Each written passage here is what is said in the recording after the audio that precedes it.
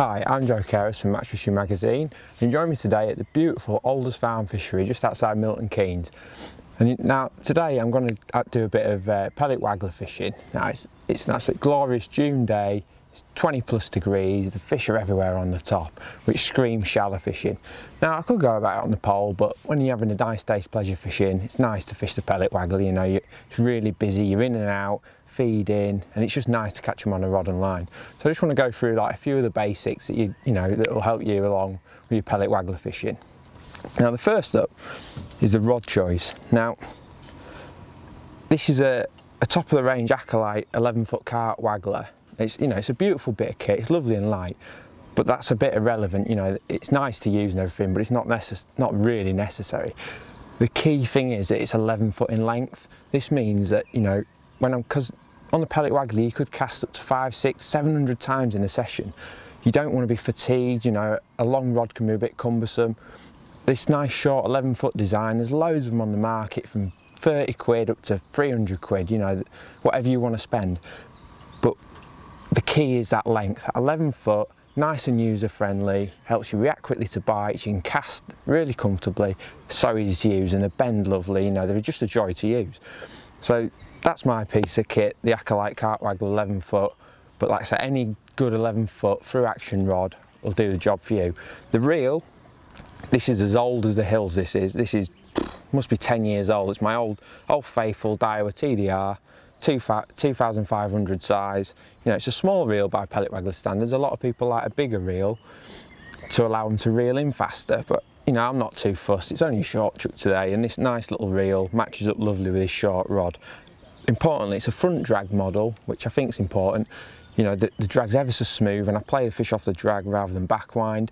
I just find the whole thing makes the whole process that much simpler, really. Now, that's loaded with 3 pound Maxima. Now, if I was on a bigger water, Gold Valley, Lyford Lakes, that kind of thing, you know, I'm fishing for bigger fish on venues like that, I'd use something like 6 pound Drennan Series 7 or 7 pound, 8 pound even. But here, you know, it's nice, it's short chuck, small floats, the fish are only 3 to 4 pound, 3 pound Maxima is lovely, you know, it flies off the reel, keeps you nice and in contact with the float, absolutely brilliant. Onto the float itself. Now, these are brand new from Drennan, and they're the popular crystal pellet wagglers. They're called shorties. This is a 4 gram model. As you can see, it's absolutely beautiful. It's pre-weighted, so it doesn't need any shot. It's got all the weight at the bottom like that. It's got a little disc to stop it diving. It's got a nice visible top with flights on it, and it's crystal. You know, the jury's out whether the fish can see them. You know, people say they can, people say they can't. I'm not that fussed. It's a nice float. You know, if you believe that the fish can't see them, then great. You know, if it gives you that bit more confidence, then that's brilliant by me. Now, I like to use a nice, quite a heavy float if I can. The reason being, that's a 4 gram model. The reason being, when you cast out, you want a nice straight line to your float. This just prevents, you know, occasionally one will hook itself on the bite. You know, you'll chuck it in, it'll land, your rod will go round.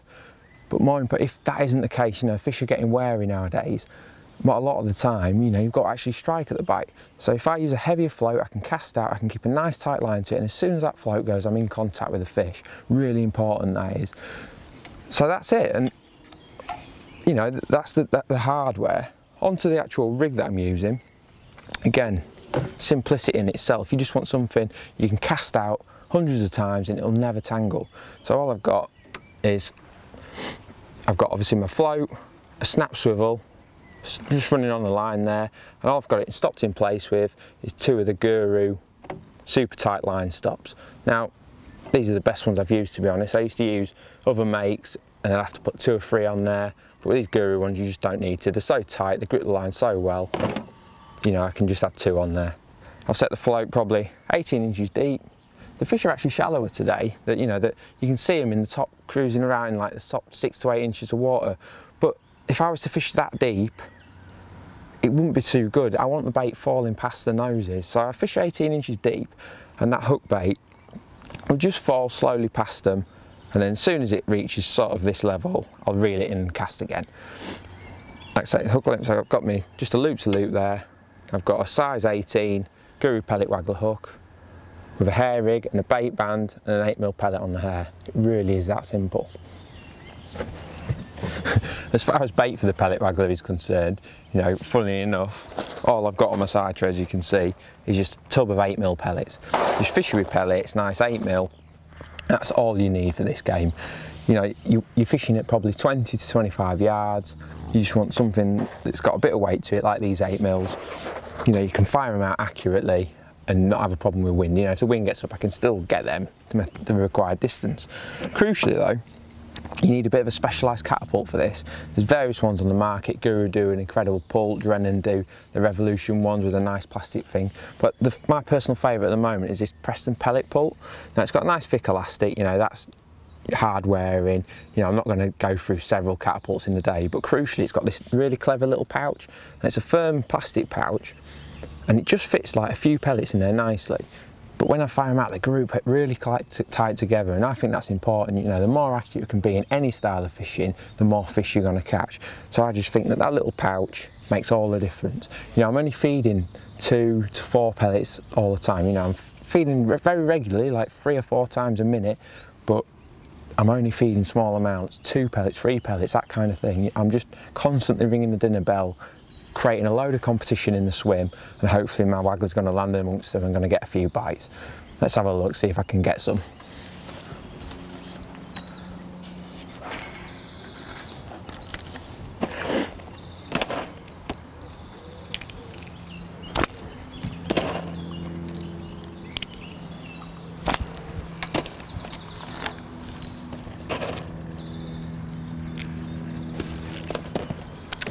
Right, well there you go, it didn't take long to get one. You know, I must stress the importance of working hard with this method. You know, it's not for lazy anglers. Here at Aldersvale I'm catching a lot of fish. You know, there's a lot in the venue. I'm always going to get a lot of bites. But on venues like Gold Valley, Larford, like I mentioned before, for a similar weight to what I'm going to catch today, you know, £100 plus, whereas I might need 50 carp here, I might only need 6 to 8 at venues such as that. But the work rate's got to be the same. You know, I've got to keep casting, keep feeding, and I might only get a handful of bites, but you've just got to keep it going, keep that bait going in, and have your little windows.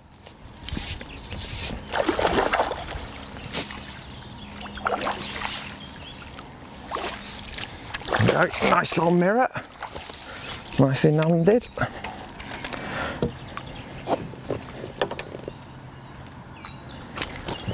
Slipping back. Right, I just want to talk you through the routine that you must get in to make the most of your Pellet Waggler session. You know, it's not for lazy anglers. I've got to cast several hundred times a session to get the most out of it. So obviously I've got my baited hook with the 8mm pellet on. I've got my tub of pellets, my catapult. Now what I'm going to do, I'm just going to put the float in the edge. I've got my catapult. I'm just going to ping. As you can see, that pouch keeps the pellets really nice and tight. 3 pellets. I've got my float ready. I'm going to cast it right amongst them pellets, or just past, just like that. Feather the float in so it doesn't dive, and I'm waiting for a bite. Now, I'm already thinking I need to put some more bait in. So I'm just going to fill the pouch up, 2 more pellets, twitch the float,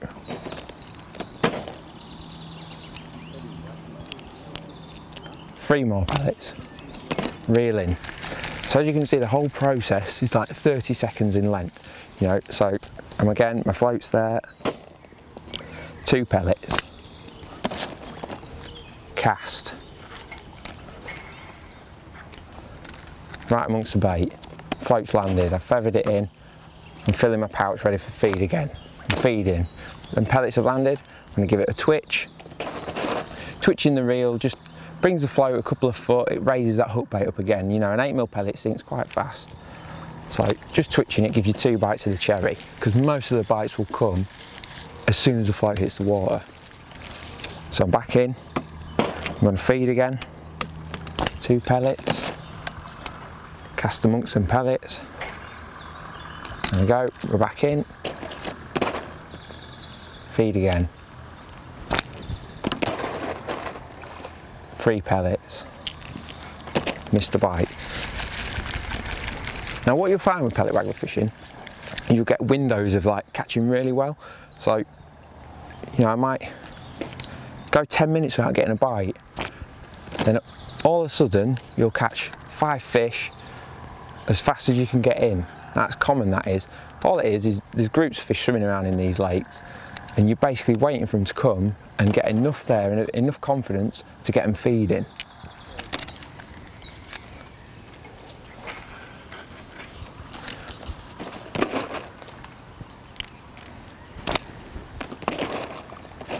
Feeding, twitching, feed again, and we've got one. So as you can see, you know, I've worked really hard to catch that fish. I've made several casts. I've fed, you know, a dozen times or more in that little window. I felt like there was some fish there then, so I've cut the bait back, not fed quite as often, and the fish has been, you know, drawn in by the float landing on the surface. It's thought it's a pellet, and the only one there is my up bait, and it just couldn't resist. So I've got a nice carp. As you can see, there's no rush, you know, keep the rod nice and low. Got my drag set fairly loose. I'm just going to take my time and get him in. That's all that matters.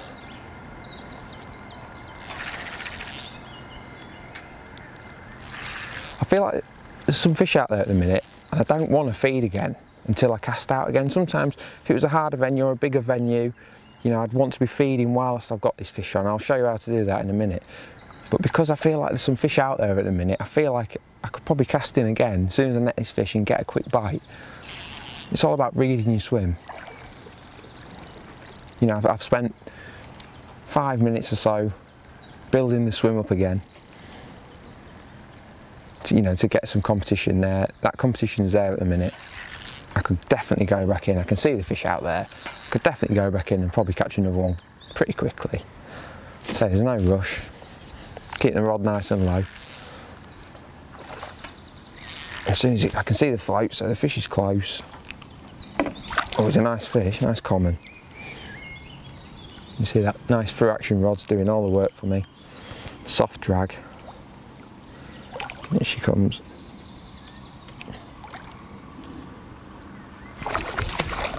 Nice, nice fish that. £5 or more.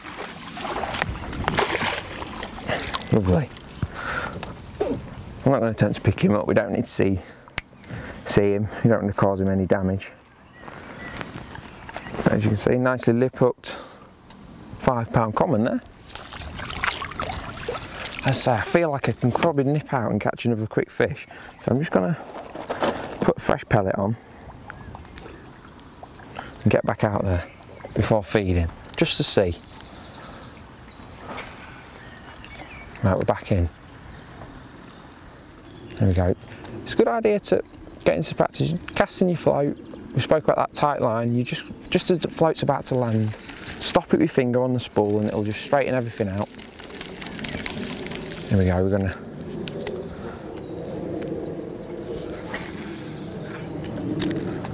back in. There's loads of fish out there. There we go. I've got that one without feeding anything. So we've created that competition in the peg. It's taken 4 casts, you know, it wasn't the first cast that I was hoping, but still it's a cheap fish, let's say. You know, I've caught it without feeding anything. I will put some bait in this time. As you can see, that's a nice little skill to master. You know, it's not essential, but if you can learn to feed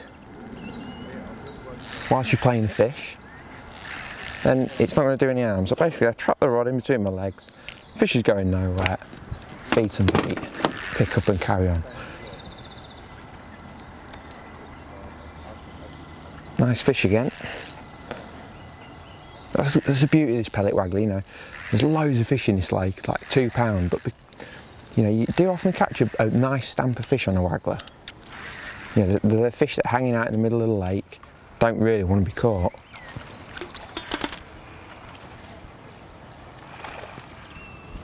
Here he comes. Ooh. Nice common. Again. Nice chunky fish, that one. Again, I don't want to pick him up. And just unhook him. Nice little fish. Get him back. Off to fight another day. Right, so we just had that other fish, which I've essentially mugged in. Now I feel like I need to get some bait back in the swim, so I'm just got my float there in the edge. I'm just going to ping 3 or 4 times, just without casting in, just to settle the fish again. They're there, you know, they're attacking the bait. Look, there's one swirl just there then. But we'll get back in and we might just catch one straight away if we do this. So I've got back in, just past the bait. Yes, straight away. So just rest in the swim. Only for a minute, you know, just give myself a minute just to top the peg back up, get some fish gathered again, and I've got myself another quick bite. It's all these little tricks that, you know, if you put together over the course of 5 hours in a match or in a pleasure session, you know, just make your day that bit better. The fishing is absolutely brilliant. There's loads of fish in here to catch. The beauty of it is, you know, if you're not so sure on your pellet waggler technique, or you just need somewhere to come and learn the method, then come to a place like this. You know, lovely setting, but there's plenty of fish to catch, and that's what, you know, just help you get into the groove. You know, oh, nice mirror, lovely.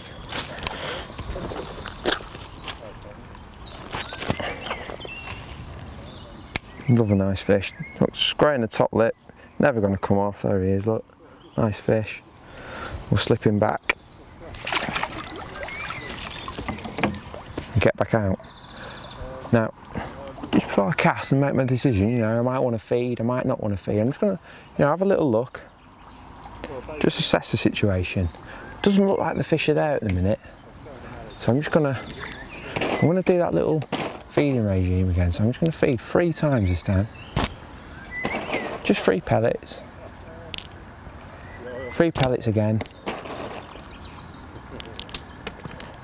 2 pellets.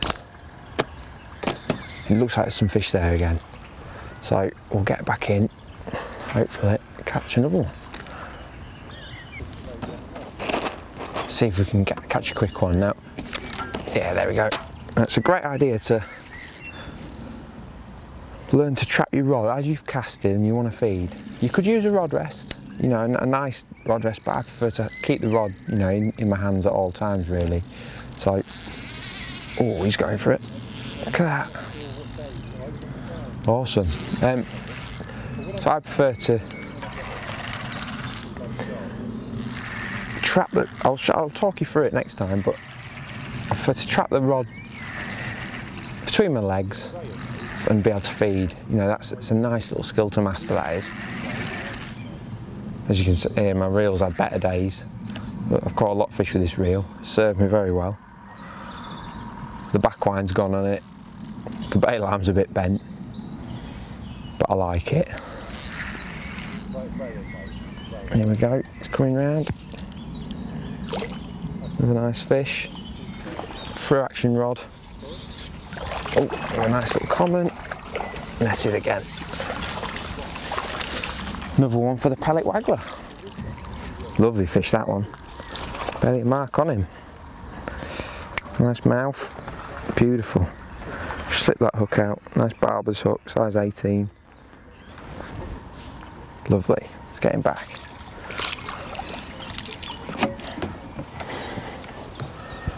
Right, one little tip I do want to give you is changing your hook bait regularly. You know, I change it certainly after every fish, but I see some anglers fish the pellet waggler, and because the pellet's staying on all the time, they can just keep casting,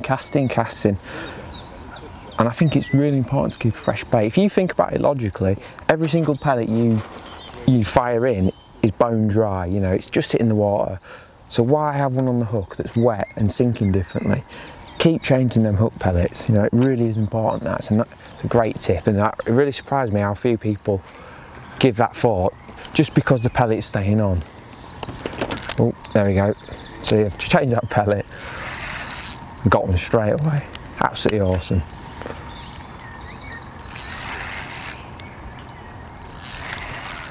Wonderful fishing, really enjoyable, really busy. You know, I'm casting a lot and feeding a lot. Nice short rod, small reel, balanced tackle, that's the key to it. nice balanced rod and reel setup. You know, the line, I've got 0.15 hook length, that 18 hook, £3 main line. Everything's just working perfectly.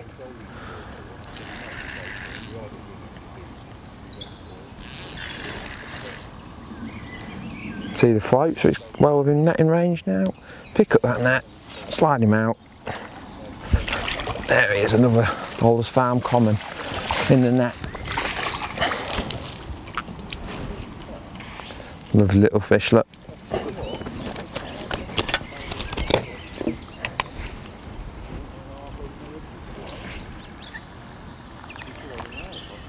Lovely. Getting back. Right, I mentioned about teaching yourself how to like hold the rod and feed, you know, without using a rod rest. So basically the whole motion is trapping it like that, just between your knees. You know, my hands are free, the rod's out of the water, I can feed, I can do all manner of things without having to worry. So, just like that, just between the knees, job done. Right, so I'm going to get that float back out and show you what I mean. So there we go, out, back and once to feed, rod between my legs. Fill the pouch, feed, give it that little twitch, back between my knees, feed again. Oh, missed it. But your hands are free to do all manner of things, so I'm just going to check that pellet. As I said before, I don't want to leave it on for too long. As soon as it starts to look damp, I'll change it. Rod between the knees, feed. Feed again. There's loads of fish here. Oh, yeah, there we go, we've got one. Now what's interesting, a lot of the bites are coming once the float's been in a while, which is surprising. Normally it's all on the splash or on the twitch, but I've not had a single fish on the twitch today, which is surprising, but just shows how every day can be different, you know. Cutting the feedback's working well today, whereas on other days, reining it in. You know, it's a common phrase, that, reining the pellets in. But there is days when that's necessary, you know, feeding loads and loads of 8mm. Today just doesn't seem to be a need. I think probably because I'm sat here, you know, on my own. I've got a bit of a captive audience situation, really. There we go, we're not rushing him. Another nice fish. You can see how big weights are done quickly on this method. You know, it's hectic fishing.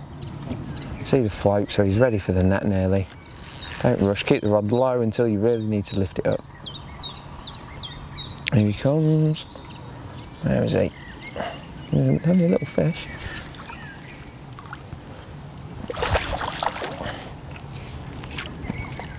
There he is. Another nice Alders Farm carp. Beautiful. Carp, beautiful. Lovely little common carp. Who wouldn't be happy catching one of them every chucking? Right, one last tip for you now.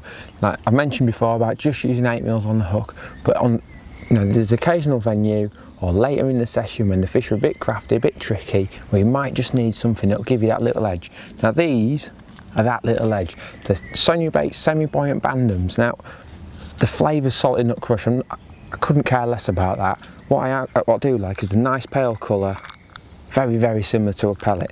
Now the great thing about these is, as the name suggests, they're semi-buoyant, so if I was to put one on the hook on its own, it'd actually float. But what I've done, I've pinched a tiny number 10 shot just above my bait band on the hair, and that's just enough to sink it. What it'll do, it'll flutter down through the water. It'll probably take 20 seconds to fall the full depth of that rig, and it'll just flutter. And what that can do is really catch the fish off guard. You know, it gives them a little bit longer to inspect it. They might snap at it as it's fluttering through the water, but it can be really good for better fish, you know, real big lumps late in the day. Great little tip that. Now let's see if I can catch one more on this to end the session nicely. Right, so here we go. I'm just going to try to catch one more fish. I've got my salted nut crush, semi-buoyant bandam on. Let's see if we can catch one on this. Get it back out there. Back in. I don't want to keep banging on about this, but you know, you've got to keep the feed going in. Keep it regular, keep it, you know, keep it nice. And I won't cast as frequently when I'm trying this. I only try it every now and again, but just sticking that slow sinking hook bait on. See now, it's probably sunk. So let's cast again. I'm going to feed. Feed again. And let's cast.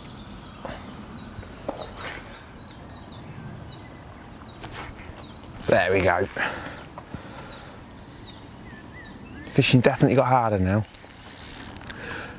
But just trying that little semi-buoyant bandom trick.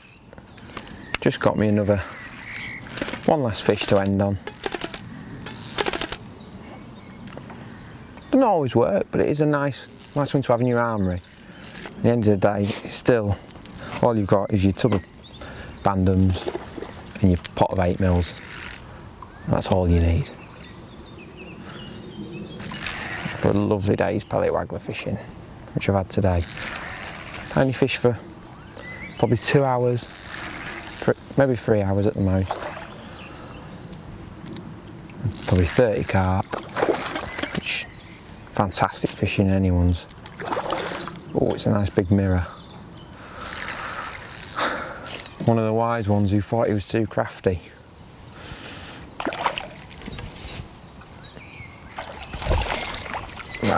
We outwitted him with that semi-buoyant bandom trick. And there he is. Beautiful little fish. Let's get him back.